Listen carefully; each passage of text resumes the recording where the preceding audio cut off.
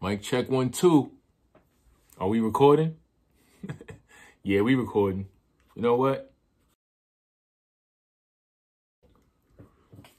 Regular mic. We back. We gonna finish strong. Check this out. Y'all already know what this is, man. Y'all know what this is. You know who I am. We here. And if you don't know, mic check 1, 2. Regular mic, a.k.a. El Snacko, a.k.a. Young Trail Mix. And we here. Episode 4. Snack History Month with El Snacko. This is the finale. This is the final episode. You know what I'm saying? So before we even start, I want to thank everybody who watched, liked, shared, commented. Everybody who hit me up, you know what I mean, who enjoyed the content. I appreciate all y'all, you know what I mean? We're going to get that out the way early because that's most important, the appreciation. I really enjoy doing it, and I really enjoy that y'all enjoy, you know, taking in the content. Pause. So we here, though. We here for the last episode, the last installment, Snack History, Black History. You know what I'm saying? And this is what we're going to do today. This is the last day of Black History Month, right? February. But we all know March. March is Women's History Month, right? So that's where I'm going to take y'all today. I'm going to try to bridge the two. You know what I'm saying? Also in March is the anniversary of the virus.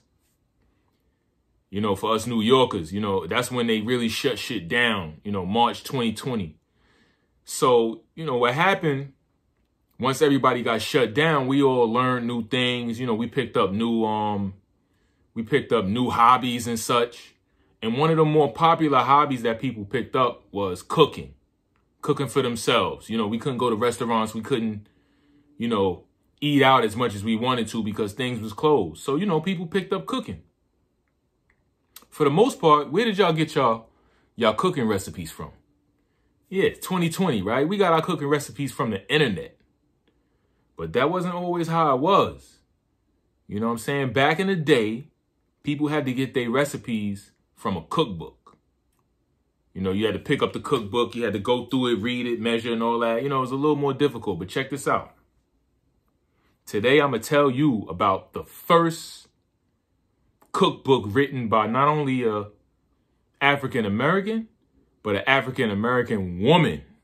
Look at that. Look at how we bridge the gaps here. African-American and a woman. So check this out. This lady's name was Malinda Russell. Okay. Now, this cookbook was published in the year 1866. I had trouble finding pictures of this woman, man. So I don't, you know, I usually throw a little picture on there for y'all, whatever, but I couldn't find no pictures. Couldn't find no, she kept it low. You know what I'm saying? She didn't really do it for the fame. She did it for the culture. But Malinda Russell is the lady's name. The first African-American woman to have a cookbook published. And the name of this cookbook was, I got to read it because I don't want to mess it up. Domestic Cookbook.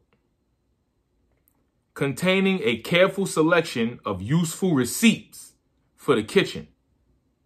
That's the name of the book by Malinda Russell. Now this book, listen, I did my research on Malinda Russell. Not only was she a cook, but she was also a pastry chef. This is, you know what this is, man. This is Snack History Month with El Snacko. You know I'm gonna find a cook that was a pastry chef, a dessert cook. So in this cookbook, I went right to the desserts. I had to see how she was moving with the desserts. You know what I'm saying? And you know what? From what I saw, there's a gang of desserts in here. She had recipes for cakes, muffins, cookies. I'm going to show y'all a page. I can't even really get into all of the recipes in specific. You know what I'm saying? Cakes, cookies, muffins, pies.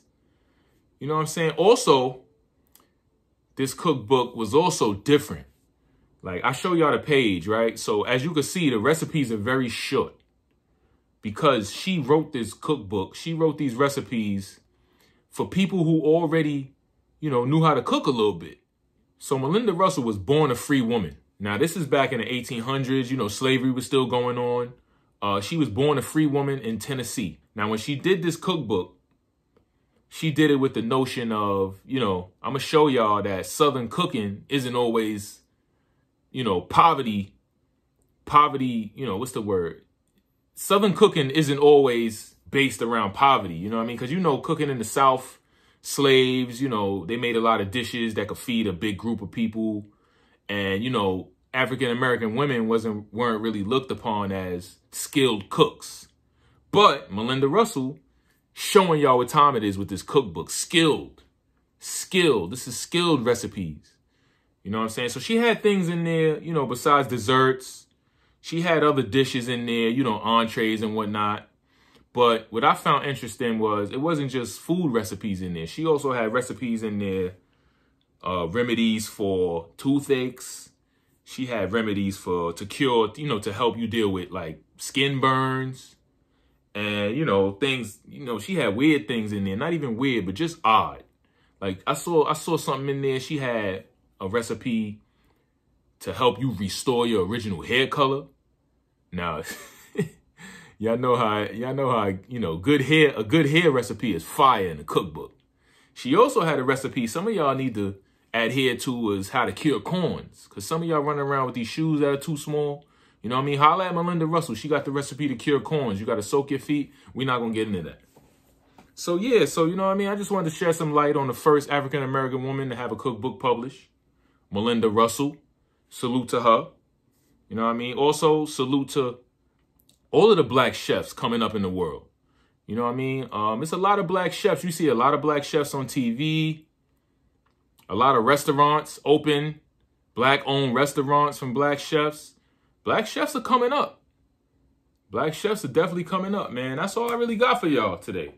You know what I mean? Like I said, thank y'all for rocking with me. Snack History Month with El Snacko. 4 episodes. If you haven't seen them, go back and watch them. Also, before I go, I got 2 good friends that's doing a thing in the chef field. You know what I mean? Y'all know Sheena, Chef Sheena.